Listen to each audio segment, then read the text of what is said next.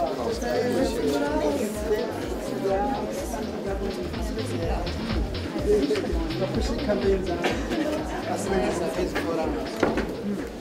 we get them?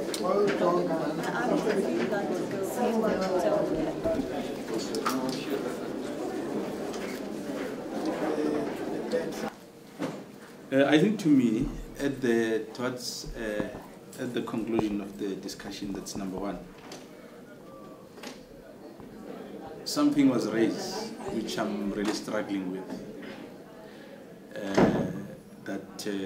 on children's rights. An example will be when the children gets raped, like the one that was gang raped. The story was all over. So it was not seen as inappropriate. It was seen as forfeiting the integrity and dignity of the children because she's black and poor. Maybe the media could have really asked for a permission to go in and publish the story. And also on the issue of racism, I haven't seen City Press, but I just heard that they've got the names of the people that were killed at Marikana.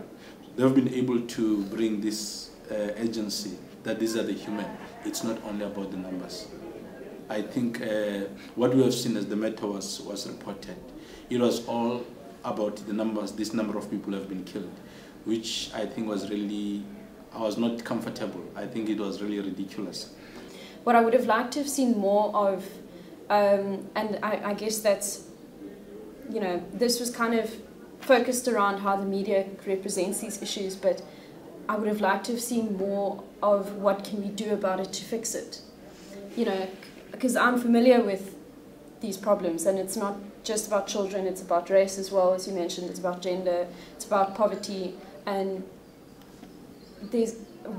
I need more of a solutions-based response than just more analysis of what's happening, because I think we can all agree as media people that we know this is a problem, but we need responses. We need to know what we're going to do now. So how do we empower kids?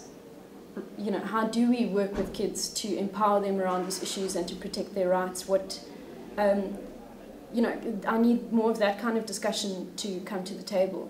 And that's why when we have this collection of individuals who work in all these different spaces, and, you know, civil society members, activists, journalists, government members, we need to use it to its fullest by exchanging knowledge in this way. The facts that we heard presented here were not surprising. We knew these things. They are horrifying statistics and figures and all things like that. It's terrible that we live in such a circumstance, but nobody here was terribly surprised. So yes, what we need to do is find out, okay, so this is a terrible situation, what are we doing about it?